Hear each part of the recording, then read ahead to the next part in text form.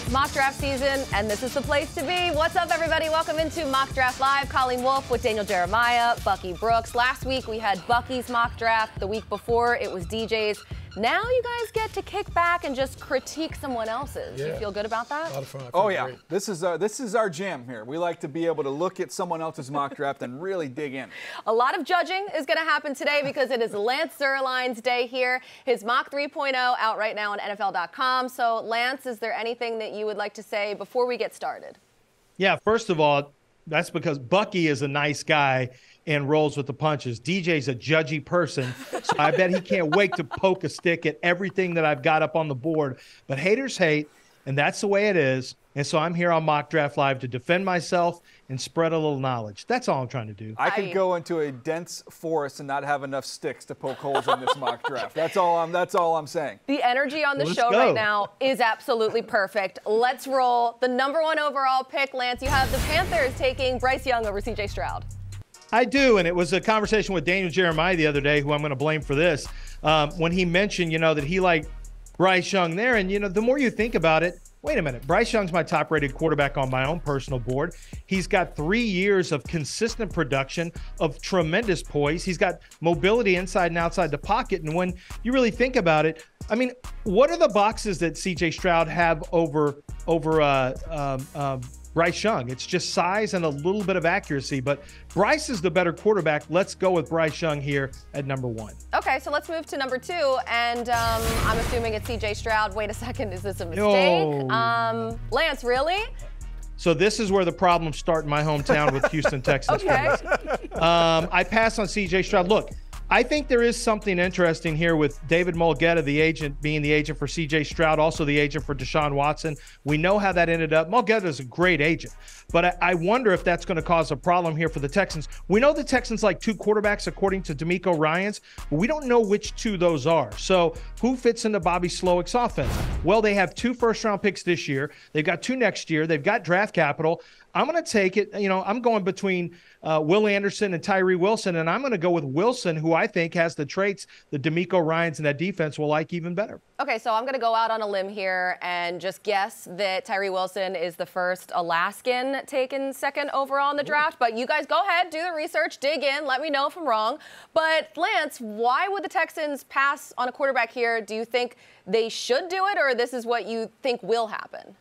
Well, I think they should draft Bryce Young, but that may be taken out of their hands if Bryce Young goes 1. And so that's how my mock draft got messy. I tried to think like the Texans might think. And here's the problem.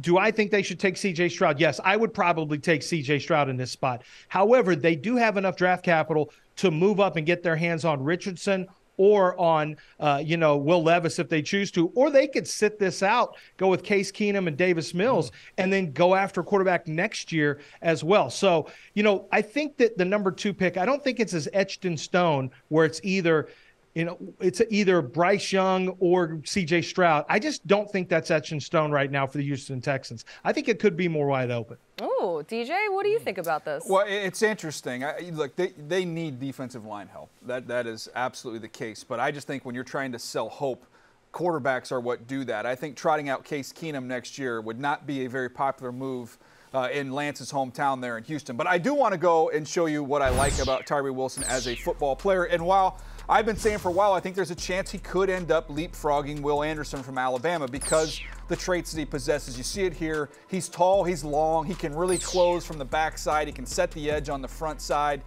He never stops working as a pass rusher. If you look at a lot of the best pass rushers, it's not only the speed, the power, it's that maniacal effort that they play with. He plays that way. So I think there's more ahead of him. You think about a guy like Ziggy Ansah coming out of college who went high in the draft, who didn't have it all together when he entered the league, but you could see it happening. I see that with a guy like Tyree Wilson. He's a fantastic player. But I would be shocked, stunned, astonished if they don't take a quarterback at #2. Well, they have precedent. They did this years ago when Reggie Bush was coming out, and we all thought Reggie Bush was going to be the pick. And yeah, they took Mario Williams. And so maybe, just maybe, with this franchise one that loves pass rushers, maybe they opt for a pass rusher to just pick and they try and find their quarterback later in the draft. Okay, so this feels like very D'Amico Ryan's kind of making his mark, taking what he had in San Francisco and maybe starting to build that in Houston. So I could see that. Let's go to 3, though, because it's very similar to what DJ and Bucky both had in their draft, and it's Will Anderson to Arizona. Yeah, and I'll be honest with you, this pick may be interchangeable with wherever the trade comes. Like, I think teams would trade up. In my particular scenario, I think you'd have to see teams looking for a trade-up situation, but I didn't put one in here, but I do think Will Anderson is a guy who is going to be targeted by Arizona. It's a pick they need, and whether they flipped with 5 and 3, with maybe 7 and 3, I think Will Anderson is a guy who they are going to take a look at. It makes a lot of sense. Okay, so C.J. Stroud just hanging out, and look what happens here. We have a trade. Lance spicing things up with the Ravens sending Lamar Jackson for the 4th slot there, where they take C.J. Stroud. The Ravens do. They send Lamar Jackson to the Colts. Yeah, and basically this would mean the Colts would have to get a Lamar Jackson deal done in time before the draft, which would, and I think it behooves the Ravens to try to do this so they could lock in on a number 4 pick. If that happens, it would be C.J. Stroud in this scenario. If it doesn't happen, it would be C.J. Stroud if this scenario played out that way for the Colts. And the Colts might even flip-flop from 4 to 3 just to get that done and land their guy C.J. Stroud if he were available. But I'm going to go Ravens here. I'm going to say Lamar Jackson ends up a Colt. All right, so going back to 2018, the Colts have had a different starting quarterback every year since Andrew Luck's last season. So no matter what happens in this draft, they're going to have a new starter for the 6th straight year. And Lance thinks that new face is going to be Lamar Jackson. So Lance, why is this the most likely outcome for Lamar? Well, I think when you look at the teams willing to do this, I think the Colts are in a position where they need this to happen. I think the Baltimore Ravens certainly would love to have the number 4 pick. That's a high pick. Would you want that to happen after the draft, where the Colts have Lamar Jackson and they start winning games, and your 2 first-round picks are not going to be as valuable? No. And so Lamar would, you have to have a team who's got the ability to take the money and put that in escrow and be ready to absorb that salary cap. The Colts have that ability to do that as well. I just think there are a lot of things that play into Lamar Jackson to the Colts, and one of them is the market hasn't materialized, and yet the Colts are saying, hey, we would consider Lamar Jackson. So it makes sense, I think, for both parties. Yeah, they've had not a lot of action during free agency, and obviously last season they only had 4 wins, and with the top 2 guys gone for the Colts, this seems like a perfect scenario for them to actually get a quarterback to solve their problems here. But DJ, what would Lamar look like with the Colts and Shane Steichen? I love it. I've been advocating for this, so I'm a big fan of this move for the Colts. When you look at his fit in there with Jonathan Taylor, I think that's going to be a nice combination. Think about having to defend those guys in the zone read game, as well as having some big physical wide receivers in Alec Pierce and Michael Pittman. That gives you a little more room for error. Lamar hasn't been the most pinpoint accurate passer, so I think the personnel matches him. And then, Buck, when you look at the landscape of the AFC and you look at who you got to run through to get to a championship right now with all these young quarterbacks, Lamar Jackson gets you in that conversation. You got a fighting chance. Yeah, for the Colts, it puts you right back in the mix in terms of being a contender, because now you have a quarterback. And DJ talked about the quarterback that you have to deal with in the AFC. Pat Mahomes, Joe Burrow, Josh Allen. We have Russell Wilson, who may come back and be a different player. Justin Herbert. And so if you do not have a franchise quarterback, we talked about on the podcast, you don't have a Hall of Fame caliber guy, you need to upgrade that position. And so Lamar Jackson would give the Colts a fighting chance to be able to compete at a high level in the AFC. And we've seen what Shane Steichen has done with Jalen Hurts and mobile quarterbacks in the past, so that fit would be nice. What about on the flip side of things, C.J. Stroud heading to the Ravens? What does that fit like for you, Lance, in Baltimore? Well, I like it for a few reasons. Number one, I think he's game ready. I think you can step right in and start playing him early on if you want. And I'm not saying he would definitely win the job, but we know he'd be out on the field starting at some point during the season. With Richardson and with Levis, that's not necessarily a given that they're going to start out and really get significant time in the first year. The Ravens can still win and still win at a high level. I think C.J. Stroud, if he got the running game going, if they could get the running game going once again, I think Stroud would have a chance to succeed there fairly early on. And I think they're built from a veteran standpoint on that roster and a coaching standpoint. I think they're built to really help transition C.J. Stroud into the NFL game. Yeah, and I believe in the offensive line. They get some good pieces there. You've got the big tight end in Mark Andrews. You've got a collection of backs. I think it's a pretty good environment for a young rookie quarterback to walk into there with the Baltimore Ravens, Buck. And I don't really have anything negative to say about this fit. No, the fit would be great because Todd Monken's coming from the college game, former offensive coordinator for the Georgia Bulldogs. He now takes over for the Baltimore Ravens. You have a young quarterback coming in. You would like to think that they would meet halfway, build an offense that really is around C.J. Stroud's talent as they're recreating this Baltimore Ravens offense as we know it. God, we're being too nice to Lance. I hate this. All right, let's go. Keep it moving here. Right. I gotta Give it find something time. I can You know get. what? There is some time. Give it There's time. plenty of Okay. spots coming up, gang. Let's take a step back, though. Look at Lance's top 6 here. Bryce Young at 1. Then the Texans passing on a quarterback to take Tyree Wilson at 2. Will Anderson goes 3rd to Arizona. And the Ravens trade Lamar Jackson to the Colts and pick up C.J. Stroud at 4. Then Jalen Carter and Devin Witherspoon go 5 and 6. Still to come, the Texans said no to a quarterback at 2nd overall, but Lance has another surprise for us. Find out which quarterback goes 7th in the spot that previously belonged to Vegas. A lot of trades. It's a cool mock, not a regular mock. How about this? We are under a month away from the draft. It kicks off Thursday, April 27th in primetime from Kansas City. Watch it all on NFL Network and NFL Plus. Find out where the future stars of the league will land, like Kentucky quarterback Will Levis.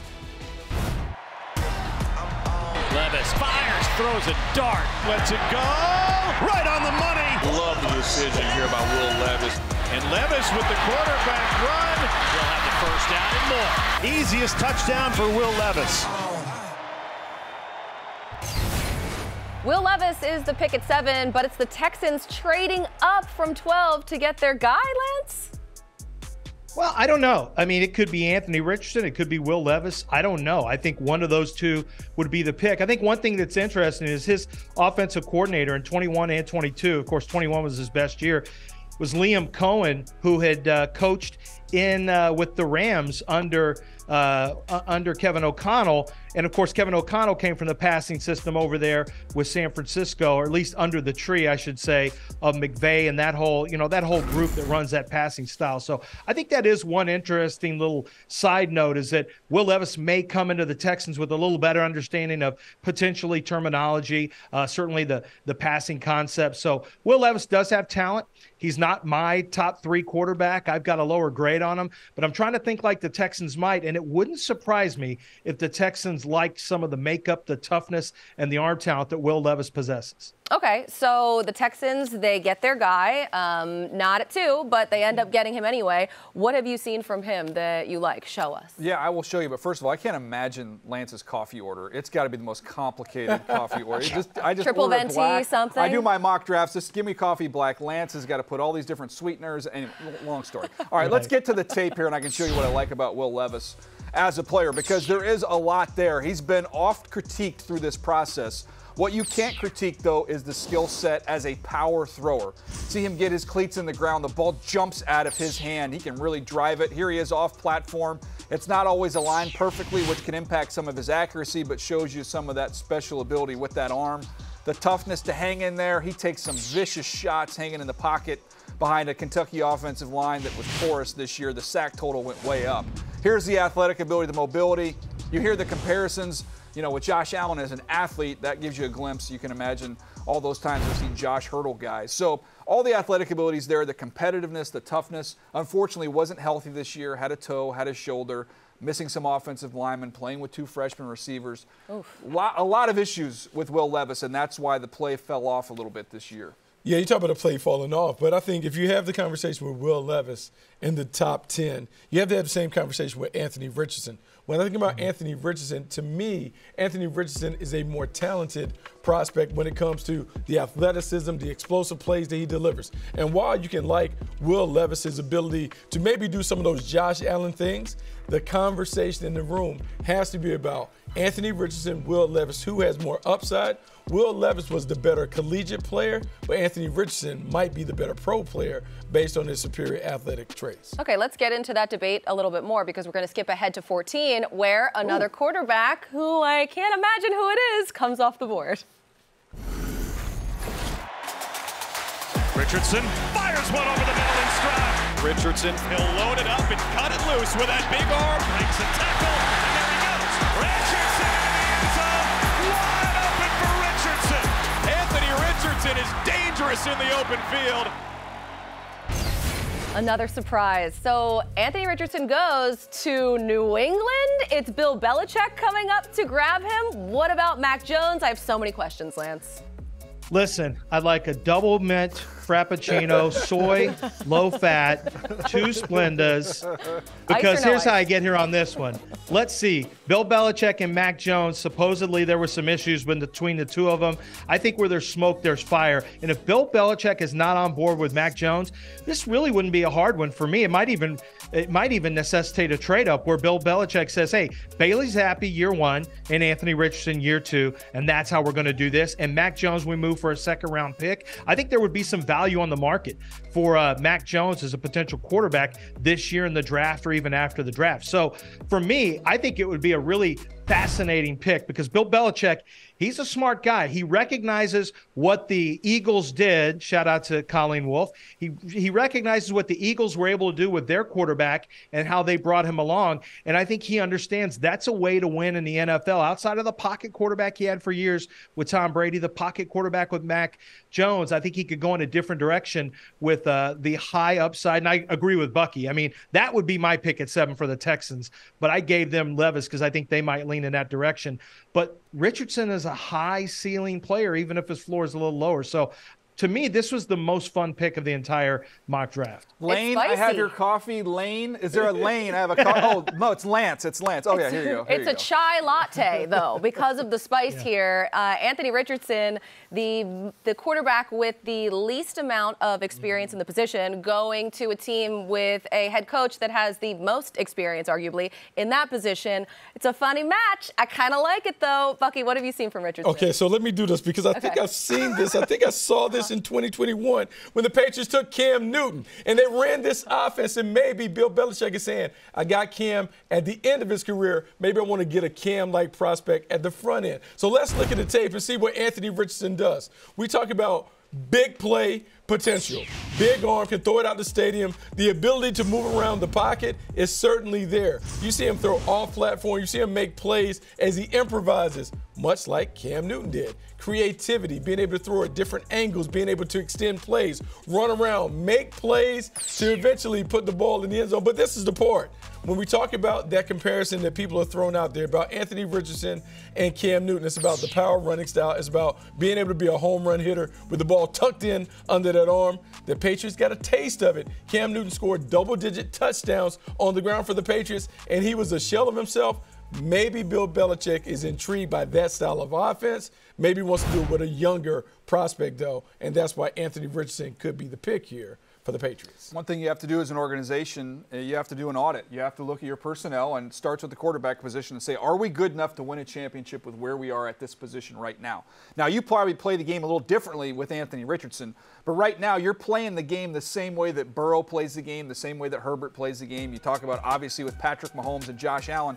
You're playing that same brand of football with Mac Jones, who's simply not as talented as those guys.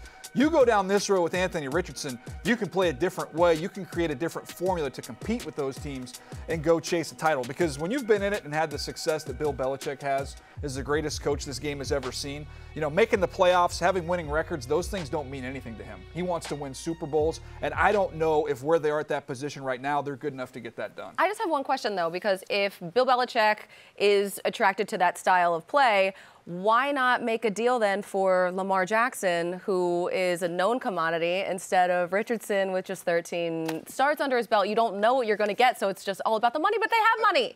It's about the money because DJ and I talked about this the other day on the podcast. Like, when you free up the money at the quarterback spot, it allows you to go and get other pieces in place. And so you now can expend the money differently. And so that's why you would like to say Lamar Jackson will be a natural fit if you're going to play that style. But it's cost prohibitive. $40 million plus versus a cheap rookie deal in the first round where you have 5 years to build out that team. It is more attractive to deal with the rookie quarterback. That's why it's not Richardson versus Lamar Jackson. It's Lamar Jackson versus Richardson and the extra $30 million of play money you get to go fill out the rest of your roster. That's fair. I've never been good with budgeting money at all, so okay. Just make more. Let's take a gander at picks in between Levis and Richardson here, because Lance has Christian Gonzalez and Lucas Van Ness bringing some relief to the defenses in Atlanta and Chicago, followed by Peter Skoronski going to the Eagles, JSN, the first receiver off the board at 11 to the Titans, then a pair of offensive tackles in Darnell Wright and Broderick Jones go at 12 and 13. So at 15, our first tight end off the board, Dalton Kincaid, goes to Green Bay. Yeah, and listen, it's you can go in a couple different directions for Green Bay, but this one just really makes a lot of sense. I try to get away from tight end, but it's hard to. You can pick which flavor of tight end that you're looking for. But the Green Bay Packers, you know, when you have a pass-catching tight end, you really have a receiver. You have a pass-catching receiver when you have a pass-catching tight end. Nobody's got better hands than Dalton Kincaid. And I think it's a very important position to be good at when you have a young quarterback like Jordan Love. So I like Kincaid here in this spot for the Packers. Okay, then we go to 18, another tight end off the board. It's Michael Mayer going to the Lions. Yeah, Michael Mayer. I know Lions fans hate this. I mean, they hated my whole mock, but it's too bad, so sad, because Michael Mayer is a good wide tight end. I get that he may be grandma sending you some socks for a Christmas present. I get that, but you need socks. And you also need wide tight ends that can block, catch over the middle, and also help your running game take it to the next level. So for me, I like what Mayer brings to the table. Is he an explosive tight end? No. Is he a sexy pick? No. But he's a necessary player for one team out there, and that lucky team may end up being the Lions. Sounds like you have some things to unpack with Lions fans. We'll do it on another time. Sliding down to the Bucs at 19 here, they grab combine workout warrior Nolan Smith. Yeah, so Levante David, he's out of his contract next year. And I think, you know, for me, Nolan Smith is interesting because he's in the 230 range. So he's not a classic 3-4 end. He's not a classic 4-3 end. He's tough against the run, and he's got some rush potential. Why not put him in a position for a defense where he can play off-ball linebacker in early snaps and step down onto the, off the edge and rush the passer on pass rushing down. So I kind of like the hybrid nature of what Nolan Smith brings to the table here. Love his football character, too. Now, Lance, this one caught my eye at 21. The Chargers draft a burner, Jalen Hyatt, to join Keenan Allen and Mike Williams. Yeah, and you know, this is another one where I think the Chargers in my mock, I had about 3 or 4 people that I loved in this spot. But when you look at what Justin Herbert can do in terms of his arm talent and throwing down the field, I love the ability of Hyatt not only to hit chunk plays down the field and home runs, but to really back safeties off and give the other wide receivers a chance to see easier coverage looks, a chance to really take safeties off the line of scrimmage and help out Austin Eckler or whoever the running back is. So what Jalen Hyatt does is not just score touchdowns on explosive plays. He also has an ancillary benefit to the running game and for the other receivers underneath. So I actually thought this was a good schematic fit for the quarterback they have with the Chargers. I like that you're complimenting your own work. I agree with you. I think it's a great fit, too. I love that pick by me. Picks 15 to 21. Lance has a pair of tight ends and a pair of edge rushers getting phone calls, and the Chargers end up with Jalen Hyatt for Justin Herbert. Did I hear an ancillary in there? I think so. Pretty good. Yeah, so nice. Hyatt jumped back into the first round after falling out of your second mock. Why? It depends on. I try to think like the teams do in a lot of instances, and he just happened to be a player in a particular spot I liked. Honestly, in my mock as I went down some other teams, I might have given him to the Cowboys. To be honest, I don't think he would have fallen past the Cowboys for me because of what he brings to the table. The problem you have with Jalen Hyatt is that he is a very specific scheme-specific fit. He is a vertical threat who's going to catch balls underneath because everyone's going to back off of him. So he's going to be a level 1 and a level 3 talent. He's not a great run-after-catch guy underneath, but I do like the fact that he can give Justin Herbert some explosive touchdowns. And in that division against the Chiefs, sometimes you just have to get in shootouts and win the shootouts. And I think a guy that can hit the home runs like Hyatt matters, especially in a division like that. Yeah, reuniting with Josh Palmer, another former Tennessee wide out there with the Chargers. And I'm with you, Buck. We've talked about this. Yes. Trying to stop the Chiefs is futile. It's not going to be done, so you better have enough firepower to outscore them. And when you look at this guy, he has 93 octane. He has pure gas. He is running past guys. We're looking at the highlights over and over again. He's 5, 6, 7 yards behind the defense. When you think about the Chargers and how the Chargers have basically been playing half-court basketball, except for when they throw it up to Mike Williams, you now have a field stretcher and Jalen Hyatt. It not only creates space for everyone else in the passing game, but maybe now it opens up stuff in the running game so they can control the game in the fourth quarter. Any more trades coming in this thing? I feel like we're kind of hit a lull here, Lance. I don't know. There's still plenty of time here. We need a little more juice here to polish this thing up. Well, guess what? You're in luck because we have much more to come here on Mock Draft Live. You know what? The rich, they're getting richer. 'Twas ever thus. Find out which Super Bowl contender Lance has trading on up, DJ, to grab a star running back. Bijan Robinson. Is it the Eagles, Lance? You can tell me if it's the Eagles. It'll be Robinson to the second level and beyond. Touchdown. That's Bijan Robinson. Out into the open along the sideline. Bijan Robinson to the end zone. What a sweet move. Robinson does it again. At 23, Lance, you've got the Bills trading up with the Vikings and picking Bijan Robinson. Yeah, Vikings need more draft capital, so I'm sure they'd be happy to move back. And for me, this is the equivalent of Buffalo making an all-in trade for a Super Bowl. If you have somebody to take the pressure off of Josh Allen near the red zone, which I think would be very valuable for them, and a guy who could help you control games in the fourth quarter once you get the lead, I think that's a tremendous value. So I understand the analytics crowd isn't going to like me picking a back, and they're going to hate it even more to give up an additional pick. But I think this is one of those kind of all-in picks for the Bills here.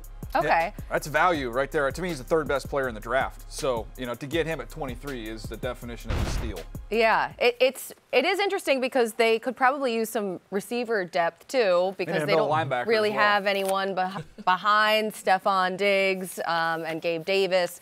And they brought in Damian Harris, but Bijan Robinson, is he going to be the guy that gets the Bills to finally start running the ball? Well, I mean, yeah, I think he could. We know how good Josh Allen is, but they were snapping to Josh Allen on third down. They had to try to get first downs with Josh Allen in the playoffs, and he did that. But do you really want to take a chance with a guy as valuable as Josh Allen handling so much of the running duties? I don't think so. This is a three-down back who has the ability either with elusiveness or unbelievable contact power and for. So to me, this is kind of a no-brainer if he's on the board for Buffalo. Yeah, so if we do then move on to the Jaguars at 24, Penn State corner Joey Porter Jr. is heading to Duval. Yeah, and that's a need for them. This is need meets fit meets talent.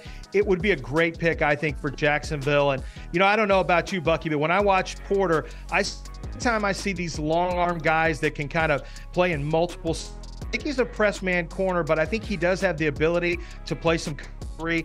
But when you look at how Jacksonville's built and how they're coming up, they understand we've got to beat the Chiefs. And I think having a cornerback that has the length and has the ability to play bigger receivers, that's quite a valuable commodity these days.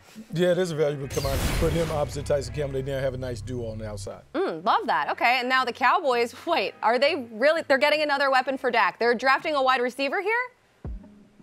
Well, I mean, look, they need a wide receiver to take some pressure off of CeeDee Lamb, and Quentin Johnston has that ability. Now, I think Quentin Johnston has a higher ceiling, lower floor. There's some issues that I have sometime with drops for Quentin Johnston. I think he disappeared in a couple of times, certainly most notably against Georgia, but I mean, the whole team did. But I do think that Quentin Johnston at his best is a really fun player to watch. Tremendous run after catch talent. And despite what you have him on the 4.4, what he's clocked at, he's a fast football player. So I like the size, I like the length, I like the ability to play on all three levels, and I think it really gives CeeDee Lamb a chance to maneuver. And you know what, Lance? I like picks 22 through 26, which we're looking at right now, because the Ravens, they trade away Lamar Jackson earlier in the draft, then pick up exactly what Lamar maybe could use, a playmaking wide receiver in Zay Flowers. Bijan goes 23rd, followed by two corners. TCU's Quentin Johnston stays in Texas and joins the Cowboys at 26. So the Cowboys, they added Brandon Cooks to their receiver room with CeeDee Lamb there already. So where would you rank their receivers right now if Johnston does join the fold, Lance? Well, I mean, look, Cooks is a good player. He just happens to be on a lot of different teams. I like Michael Gallup just fine. I think losing Dalton Schultz hurts you a little bit. That's something you have to consider because he was a very valuable member of that team as a pass catcher. But I think what Quentin Johnston does for you is he gives you a legitimate vertical guy that's really going to cause defenses some problems. And it's not just, you don't have to be a 4.3 40 guy to be a dangerous player. You also have to be somebody who can win the 50-50 balls down the field, and that's something he can definitely do. He absolutely can win the 50-50 balls. You think about this wide receiver core and creating a basketball team. Well, now he gives them something they don't have. They don't have a true vertical stretch guy.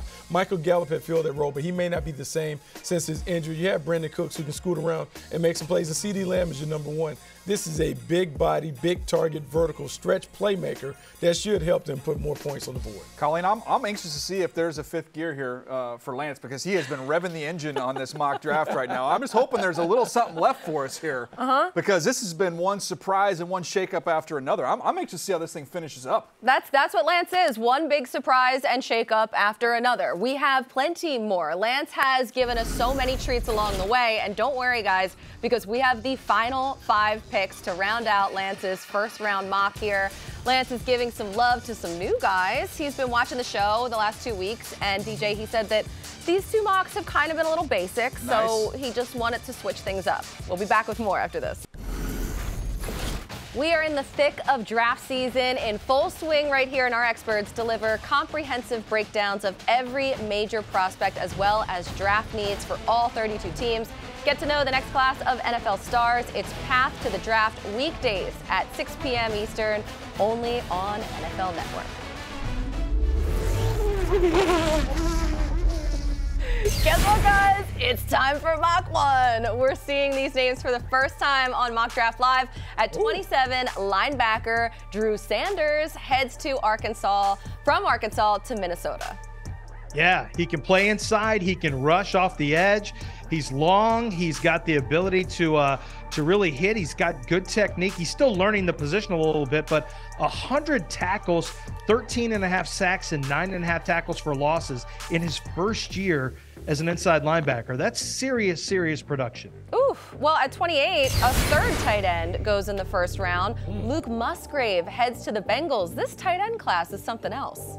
Yeah, Bengals fans want the 285-pound defensive tackle, and I put him in Kalijah Kancey. I put him in my first mock. I like him there as well. But, Joe Burrow throwing another tight end in there is not the worst thing in the world. And this guy, I think, can help the running game and the passing game. DJ knows I'm a fan of Musgraves. Well, then the 30th pick, the Eagles, they take edge rusher Keion White out of Georgia Tech, Lance.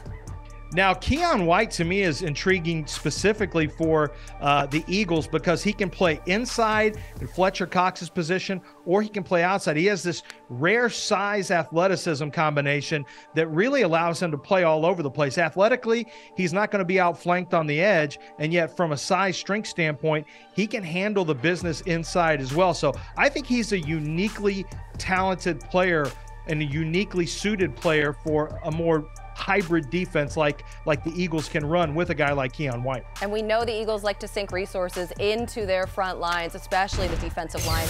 So closing out the first round at 31, the champs select receiver Cedric Tillman to join Patrick Mahomes in the host city of the draft. Yeah, so Cedric Tillman, I think there's a lot of people sleeping on Tillman, but you wouldn't if you watched 2021. He was so good. He had a high ankle sprain in the 3rd game of the year against Akron, had surgery just so he could get out there and play with his teammates this year. So he was never 100%. His numbers are not going to jump out at you. But in 2021, he put 200 on Georgia on 10 catches. He put 152 on Alabama. I mean, what do you want? This guy is a really big, talented wide receiver. That's scary to think about in that offense. So let's reset. Take a look at the last few picks of Lance's mock. The Vikings trade down for Drew Sanders, and the Bengals pick up a tight end. Then Kalaje Cansey heads to New Orleans, and Keon White makes his way to Philly, with Cedric Tillman landing the final spot on night 1 in Kansas City. So, Lance, the Chiefs' history taking receivers in the first round, it's not great. We know about that. So tell me what they will be getting in Cedric Tillman. Well, I think with Cedric Tillman, what they get is a big target that they can truly rely on. And this is something that they need. They had Juju Smith-Schuster for a year. What you get with Cedric Tillman is a highly competitive player. As I mentioned before, a player who came back from injury because football is that important to him. I think he gives you a 1, 2, and 3 level wide receiving target. He's not the fastest guy, but he's fast enough. But he is a hyper-competitive ball-winning player, and he has had his best game, as I mentioned, against the 2 teams that played in the national championship in 2021. So what they get, I think, is a guy who's not a flash player, really, like the latest Sky Moore or a player who just shoots up late in the draft process. To me, his 2021 tape really shows a player who, frankly, I think has as much talent as any wide receiver in the 2023 draft. So that's something to keep an eye on, because that 2021 was really special. It was. And I want to talk about another pass catcher here, because, DJ, I know you love this tight end class specifically, but we haven't talked about Luke Musgrave on this show yet. So what do you think about him catching passes from Joe Burrow, blocking for Joe Burrow? Well, I like it. I don't think anybody else in the AFC would really like it, because he's so talented. He's big, he's fast. He's somebody that we got to see down at the Senior Bowl, and he just has a different gear. He can get down the seam. He's competitive as a blocker. You see only 2 games this year because of injury. If he had a chance to play the full slate, I think he'd be a slam dunk first-round pick. So I have no problems whatsoever with him going around number 1. All right, well, I always wonder about tight ends, especially rookie tight ends, how quickly they'll make the transition. It takes a minute. But just be patient. It's going to be worth the payoff. Okay, all right. I like that. I like that for the Bengals. Guys, we have not forgotten about the Rams, the Dolphins, the Broncos, Browns, Niners. Don't worry. Up next, we're diving into the teams with no first-round picks. Who should they target when they're finally on the clock? JSN, along with all of the other wide receivers and players in this draft class, will find out soon enough where they're headed coming up in less than a month's time. But here's a look at all of Lance's first-round wide receivers here. JSN was the first of 5 to go in the first round, but I did notice no Jordan Addison on the list. He didn't get his invite. It's still in the mail. What's the problem? No love for Jordan Addison, Lance? No, I've got some love for him. It's just, as you'll notice, this is a wide receiver class that has very specific traits. And at the back end, you saw some guys with size. I think Addison's a good player. I think Josh Downs is a really good player from North Carolina as well. I think those 2 guys are going to be good pros. I just happen to think they're going to be left just outside of the first round and be very valuable picks early in the second round. So I certainly like Jordan Addison. I just think he could get edged out by bigger receivers later in the first round. Okay, and now I did tease it before, so I want to pay this off. Let's get into some of the teams a little out of sight, out of mind on night 1, the teams that don't have a first-round pick. We got the Dolphins. They pick in the second round. Broncos, Browns, Niners. Everybody's waiting until the 3rd there. The Rams also pick in the second round, too. So what should those teams do? Lance, you want to start us off here with the Dolphins? Let me start you with the Dolphins. And look, they have Durham Smythe right now at tight end. He's all right, but I'm trying to get better at that position. You have Mike time playmaker in the red zone. I'm looking at Luke Schoonmaker and draft tight end. Now, I don't know if I'm there, but the tight end position for me is a sneaky position when you have 2 smaller, quicker wideouts. The roster need a bigger, taller threat and a guy who can catch the pass and around the red zone, but also help you in the blocking game. And I think that's tight end Luke Schoonmaker out of Michigan, if you want to get really specific about it. But tight end to me would be a good pick here. To me, I like that call there, Lance. When I look at the 49ers, they have 99, 101, 102. They need a right tackle. Obviously, they lose McGlinchey in free agency. So that would be an area I think they address with one of those 3 picks, all right there in a row. To me, there's some interesting names there. Blake Freeland from BYU would be one I would consider. No, I'm thinking about the LA Rams, and I'm going to go with another pass rusher. How about Will McDonald from Iowa State? You talk about a high-energy, versatile pass rusher that has a knack for getting to the quarterback. We don't know how much longer Aaron Donald is going to play, but we want to make sure that we beef up this team the right way to ensure that they're able to hunt quarterbacks, knock them down, and that will give them a chance to play great defense in this league. Love that. I mean, you know what, Lance? You did a fantastic job on this draft, and maybe people on Twitter aren't going to tell you that, but this was fun. There was a lot of surprises, a couple landmines here and there. You're not expecting a lot of these different things. What kind of a mock was that? Yeah. That's from his son. Oh, my Nice. son is going in on my mock. Nice.